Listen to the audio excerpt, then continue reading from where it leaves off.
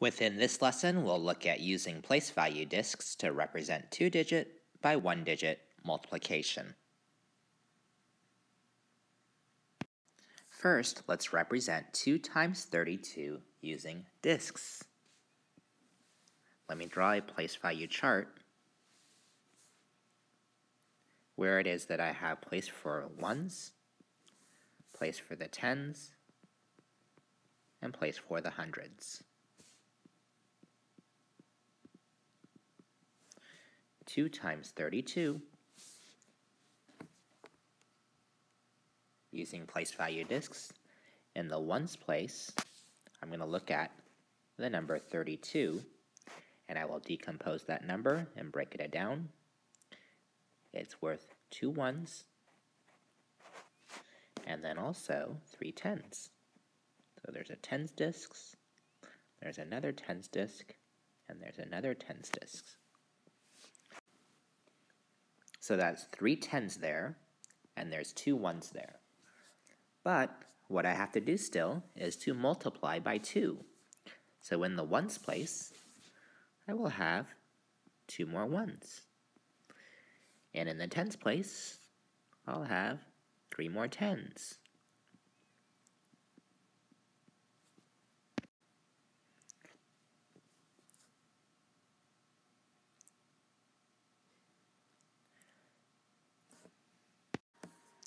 That was 2 times the 3 tens. And let's write that out using a number sentence. And here, this was 2 times the 2 ones. What would I do with these amounts here? Right, I would add them. Let's evaluate this. 2 times 3 tens is how many tens? 6 tens, and 2 times 2 ones is 4 ones. Putting them together, what number do I get? Right, 64. That work using a partial products approach would be written as follows. Well, we start with 32, we multiply by 2, and we're looking at 2 times the 2 ones. 2 times 2 ones does equal 4. Next, we have it where it is that we're multiplying 2 times the 3 tens. And 2 times 3 tens does give us 6 tens, which is worth 60. I do add those two together using a partial products approach, making sure my digits are nicely lined up, and I get that same answer that I got before using our place value chart and disks of 64. You'll notice that the 2 times 3 tens, hey, that was this right here, 2 times 3 tens. And the 2 times 2 ones, yep, that's this right here.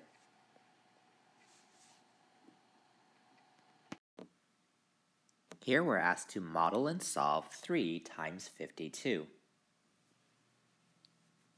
Let's use a place value chart where it is that we'll use ones disks and tens disks and hundreds disks. Will we look at 3 or 52 first? Right, we will look at 52. What is 52 in unit form? It is 5 tens along with 2 ones. And that's what we'll model into our chart.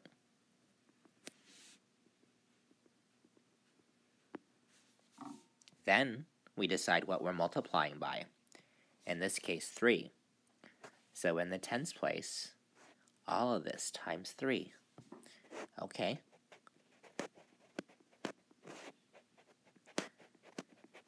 There. I've written those 5 tens 3 times. In the ones place, I will also look at those 2 ones and multiply by 3. And so in my place value chart, which I really should label, I have worked with that there. Now, what do you notice within the tens place? Huh. Well, I have 5, 10, 15 tens. Can I regroup? Can I bundle? How many would I bundle? I'd bundle 10 of them, right? 10 tens equals what? Well, 100. So I can make one disk over here in the hundreds place. So I am left with the number 1, 1, 2, 3, 4, 5, 5 tens, 5, and then I have 6 ones, or 156. Before I had changed in for a larger unit. I had 3 times those 5 tens, and I had 3 times the 2 ones, which was 3 times 5 tens, which was 15 tens, plus 6 ones. 15 tens worth 150, 6 ones worth 6, and that is, as you see in the place value chart, 156. Read that equation with me. 3 times 52 equals 156. Your turn. Model and solve 4 times 36. Make sure to use disks. Pause that video while you're doing your work. What is 36 in unit form? There you go. And what were you doing? You were multiplying by 4. Did you write out your number sentences of what it is that you were adding? Did you solve your problem? In your chart, with those 3 tens, you had to multiply by 4 so that you would have 3 tens times 4, and then you would have 6 ones, and that too would be times 4.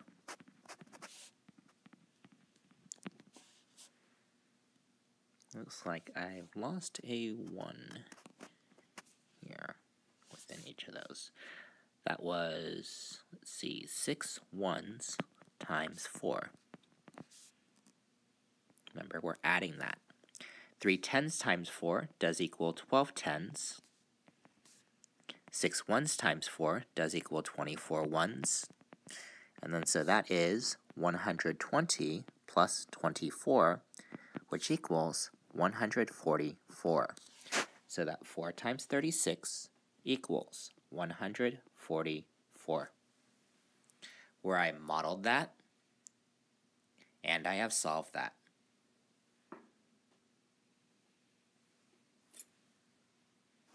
You could have written ones here, tens here, hundreds here, and you probably should do that to be a more accurate mathematician, to show that you're using that place value chart and to show what each of those disks is worth.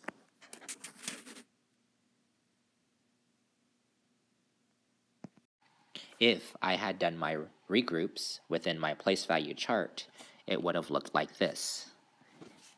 I would start in the ones place, where I can regroup how many ones? Right, 10 of them. So let's see. Well, there's 6 within each row, so I just take 5 of those. Within 2 of those rows, that should be 10 there, and that's 10 there. 10 ones equals 1 more 10, and these 10 ones equal another 10 there. I am still left with 4 ones, so I'd have 4 here in the ones place. In the tens place, I do have more than 10 there, so again, let's regroup. There's 9, and 1 more is 10. 10 tens equals 100. So I am left with my larger unit of the hundreds, 100, and it looks like I have 1, 2, 3, and 4 tens. So it's 100s, 4 tens, 4 ones, or the number, just as before, 144.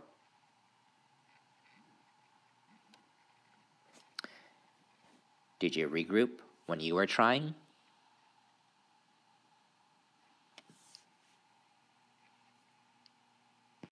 Okay, let's show you one last problem.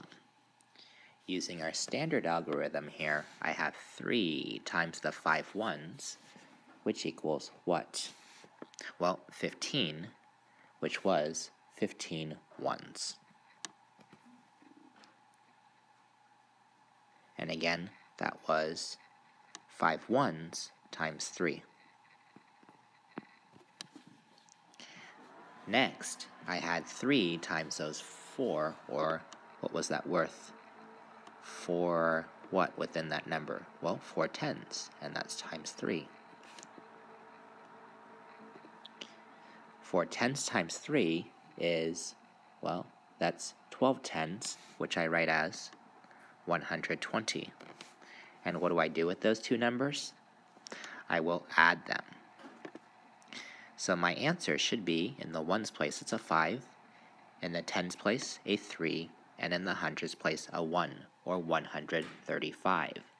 Let's use our place value discs and see if we get that same result. I start with the 45 and write it within unit form. It's worth 4 tens and worth 5 ones. Next, I'm multiplying by 3, so in the ones place, I make 5 there and 5 more, so that I have 5 ones times 3. Next, I have 4 tens times 3. Let's do that. The difference between this lesson here is that we are doing some regrouping. We're exchanging for larger units, exchanging 10 ones for another 10, exchanging 10 tens for 100. And so we are left with 100, 3 tens, 5 ones, or the number 135. Just as my work here is showing.